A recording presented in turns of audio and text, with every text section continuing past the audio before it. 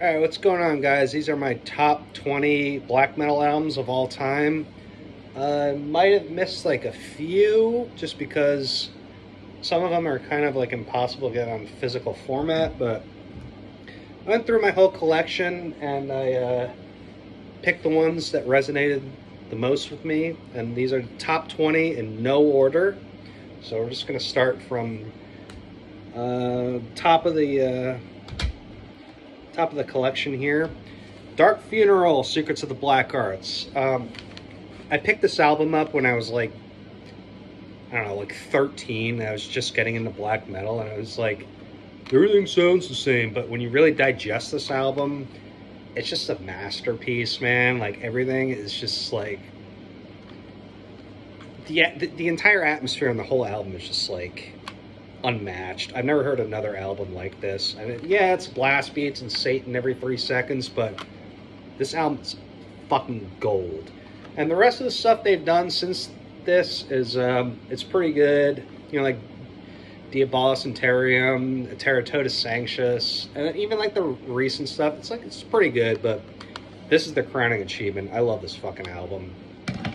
After that, and again, this is in no order, we have Emperor within the Nightside Eclipse, and this is a toss-up between this album and Anthems to the Welkin at Dusk, which I just saw live in its entirety. Anthems to the Welkin at Dusk.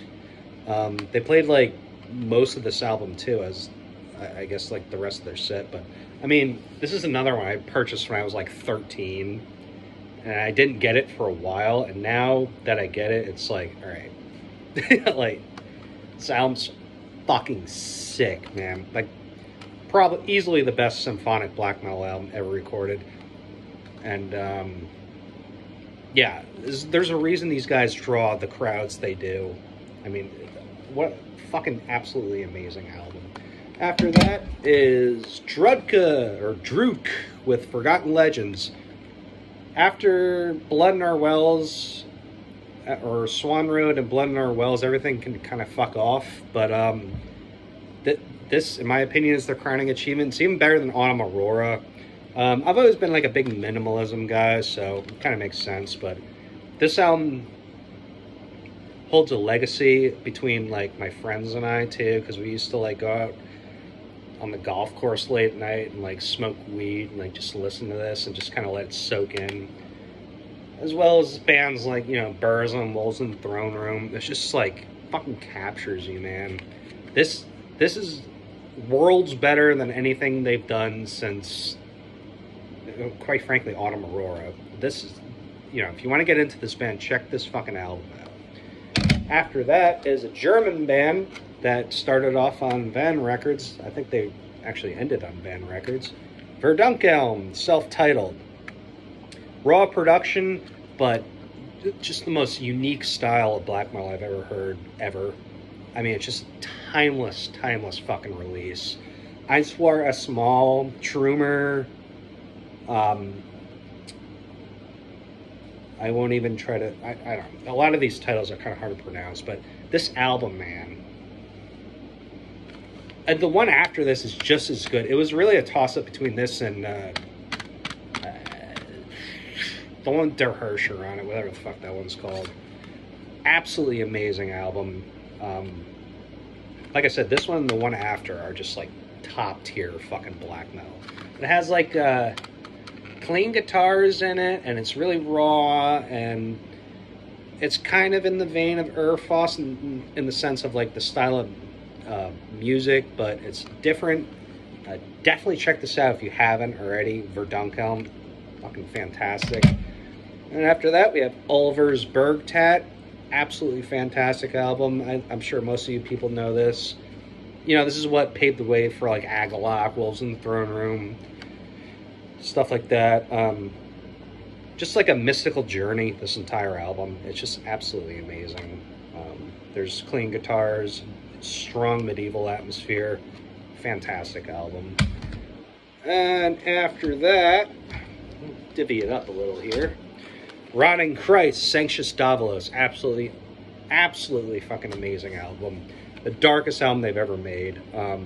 All the songs on here are just amazing. His vocals are just I mean, again, just fucking timeless music, man. Like yeah, this is like melodic black metal, but the production and the atmosphere is just like so dark, but in like such a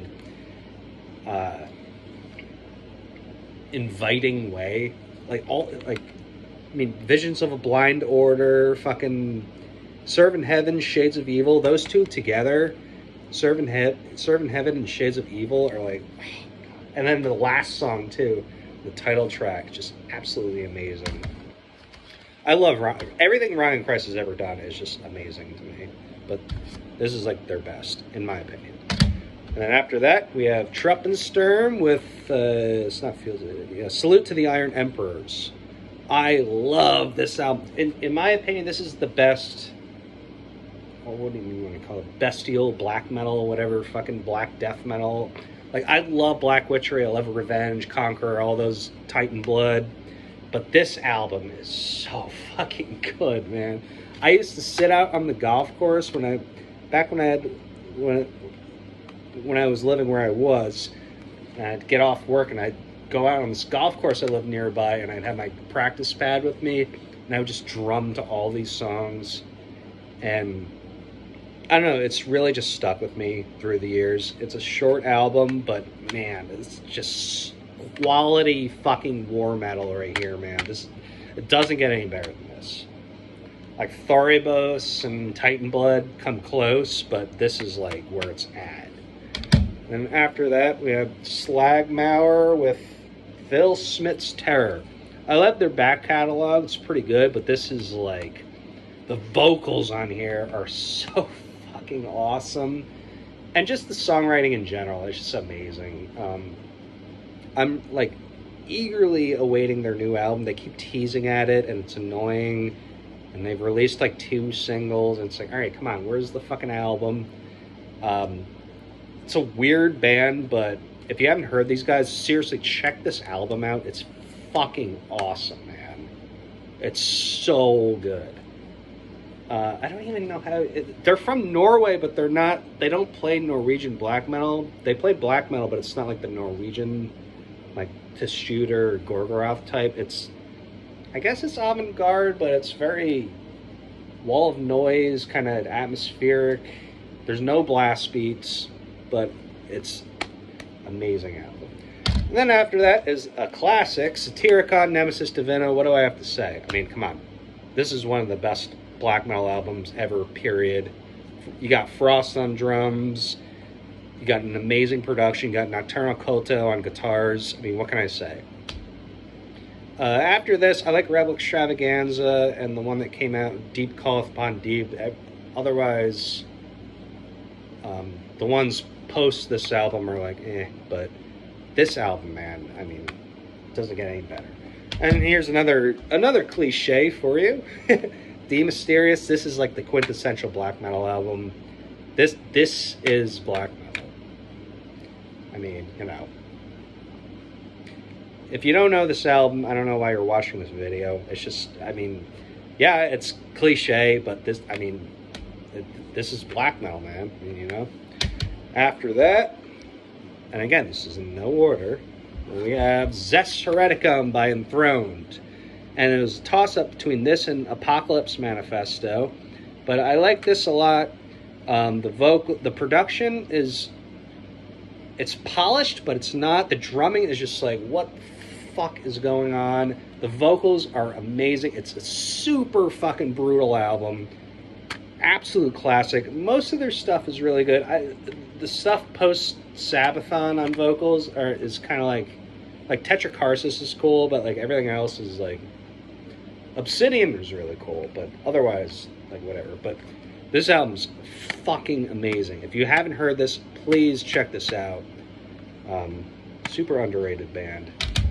After this, Immortal, Pure Holocaust. This is the best Immortal album, period. The one that just came out this year, it's like alright. Their other stuff is like good. I feel like At the Heart of Winter is like criminally overrated. The first half of At the Heart of Winter is very good. The second half is like, Other than this, Battles in the North, of course, fantastic album. The first album's like pretty good. Blizzard Beast is good. Sons of Northern Darkness is like kind of nostalgic. But this is their best, easy. Pure Holocaust, man. Check this out. After that, we have Forteresse with Metal Noir Quebec. I love this album. I don't even care that there's programmed drums. I usually am a big stickler for that. It like kind of annoys me, but man, the atmosphere on this album is just bleak and entertaining and invigorating. I love, love, love this album. I think this is probably their best. I love everything that these guys have ever done, but this is my personal favorite. Great atmospheric black metal. And then after that is one of my all-time favorite bands ever. Rain Upon the Impure, man, by Ruins of Beverast. Doesn't get any better than this. This is a continuation, like, you know, Burzum has always done it the best, or has, you know, they did it the best as far as like atmospheric black metal, but these guys come fucking damn close, like just like Forgotten Legends. And this album is an absolute monster of an album. The orchestration, and this is all done by one guy, Alex von Meilenwald. What a fucking, this album, everything Ruins of Beverast has ever done is just absolutely amazing, but this is, I think, their best. If you haven't heard Ruins of Beverast, please do yourself a favor and listen to this. It's one of the best things ever. And then after that, what else do we have here? Here's a little, I guess, kind of controversial one. This is Cradle of Filth, Dusk in Her Embrace. This is what got me into the genre. I don't care what the fuck anyone says. Early Cradle of Filth is, first of all, it's way better than early Dimmu Borgir, and these early records still fucking hold up. Not least because Nick Barker's drumming is just like, dude's a fucking incredibly talented musician. Not only that, but the songs, you know, you got a Gothic Romance, Haunted Shores, Dusk in Her Embrace, the title track, Heaven Torn Asunder. This is an absolutely amazing album. I don't care what anyone says, man. Like, Cradle of Filth is like pretty lame now. They still put out, like, the music's pretty good, but the vocals are like, alright, just hang it up, dude. Like, it's enough. But back in the day, man, they made some great fucking albums. And then we have, again, this is another staple, Transylvanian Hunger. This is, in my opinion, their best album. It's between this and Under a Funeral Moon. I like A Blaze in the Northern Sky, but it doesn't hold up to this or Under a Funeral Moon. This is just a classic. And this was another one I bought when I was super young. I was just like, I don't get it. But now I'm like, okay, I get it. Super raw. Just an amazing album. And after that, this actually might be my favorite black metal album, like, of all time. Filosofem by Burzum. It doesn't get any better than this, just period. I don't know what else to say. Jesus Todd is probably the best black metal song ever written. Raven from 1349 would probably agree with that. In one of his interviews, he said that the first two songs off this are just like the best black metal like ever made. This is an absolute masterpiece spanning across every musical genre ever made. I can't say enough good things about this. This and the one before it, Desamengadvara is very good. The first album's pretty good. Everything else is kind of hit or miss, but yeah, you can't go wrong with this. Then after that, we'll go pretty quick here. Bathory, I mean, come on, like, fuck Venom. Who the fuck cares about Venom? It's goofy, boring, fucking, you know. Hi, Abbott. Yeah, my cat's name is Abbott. So. But yeah, this is the best of like the early shit. I love Sodom's first EP, but it's an EP. I wasn't going to include that in here. This is the best. Again, fuck Venom. Who cares? After that is 1349's Hellfire. What a fucking...